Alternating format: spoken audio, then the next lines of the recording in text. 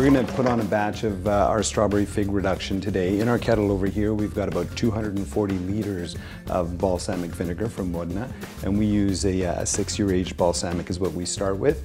And then I've got about 50 pounds of strawberries. When in season, we try to use local, so the Pemberton strawberries.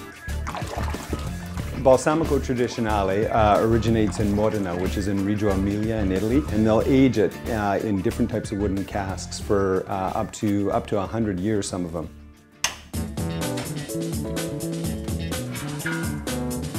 Things are done a little quicker here. Tell us about the process and how it works. Well, what we're trying to do is we're actually trying to cheat the aging process, because when they make traditional balsamic vinegar, they'll age it in wooden casks, and the casks do have a hole cut into them. So what happens over time is you get natural evaporation. What we try to do is speed up that process, because I don't have 25 years to make it. So we'll actually use evaporate it mechanically, so with heat in our large steam kettle.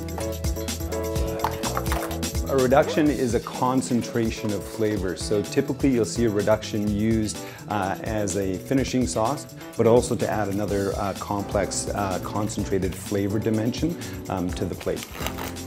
So what I want to know is, what do we do with this balsamic reduction once it's done? Well, reductions can be used and are most often used as finishing sauces. So finishing off protein, seafood, grilled vegetables.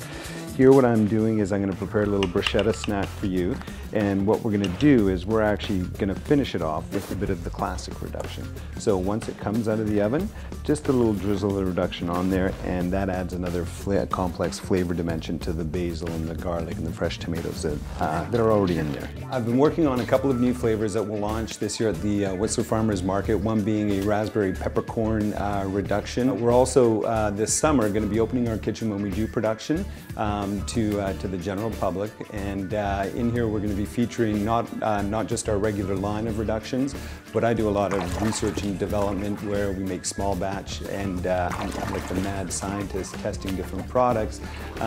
We've done a chipotle mango, I've done a chocolate espresso reduction. So what you're actually going to see on the shelf is going to be a mystery to everyone, even including me, until I actually make them. This looks incredible. Now careful, it's hot. All right.